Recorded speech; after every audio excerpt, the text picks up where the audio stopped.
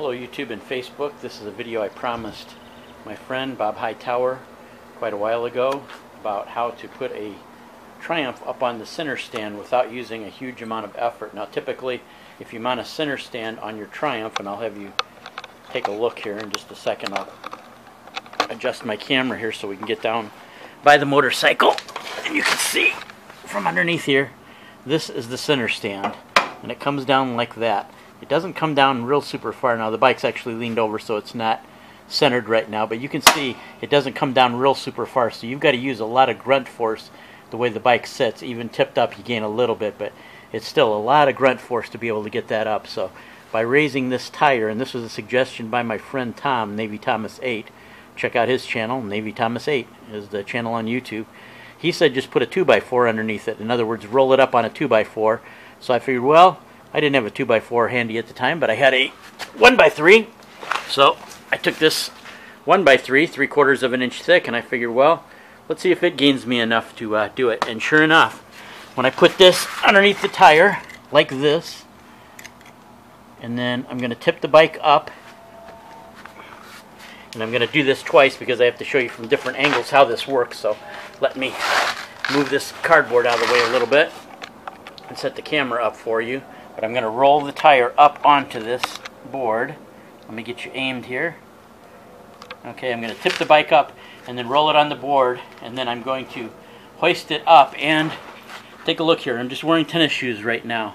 You normally would have a hard time doing this even with boots on without this little board here, but with the board here, it gives that tire just enough lift to where even wearing tennis shoes. Now don't ride with tennis shoes. This is just when you're working on the bike or putting it up on the center stand. I don't advise riding with tennis shoes, but I'll show you from this angle and then we'll do it again from the other angle so you can see what it looks like. So here we go.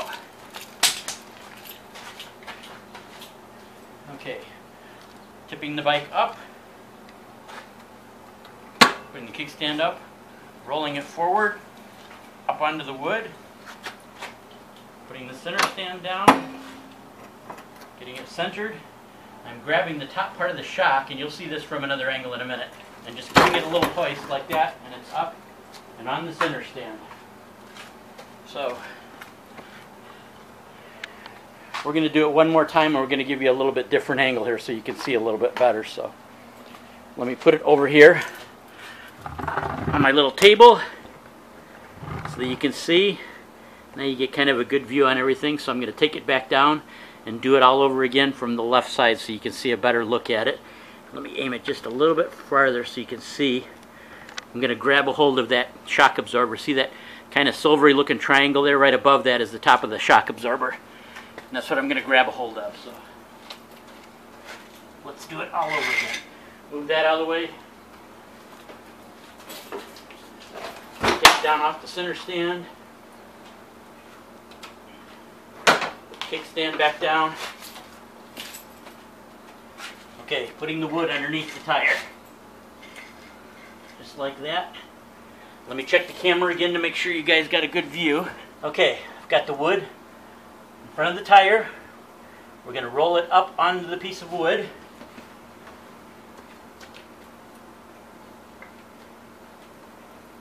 Kickstand up.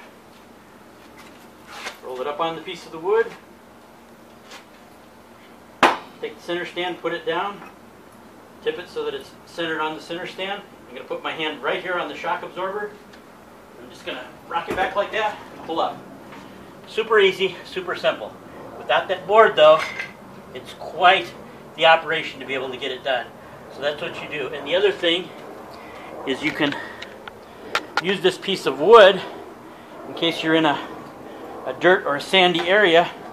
I actually take this piece of wood, put it there like that, and use it to put my kickstand down on if I'm on soft ground or if you're on black asphalt on a hot day so the kickstand doesn't sink in. So by keeping that in my saddlebag over here, I actually have a duplicate piece. That's the one that I'm showing you is my extra, but inside here I've got another piece identical to this one.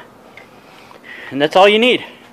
Don't even need a 2x4, just gaining 3/4 of an inch with a 1x3 will do it for you. So anyway, there's your video, Bob, and hope anybody else that has a Triumph on a center stand and you're having trouble getting it up on the center stand Easy peasy, lemon squeezy. Just use a little piece of wood. Talk to you later.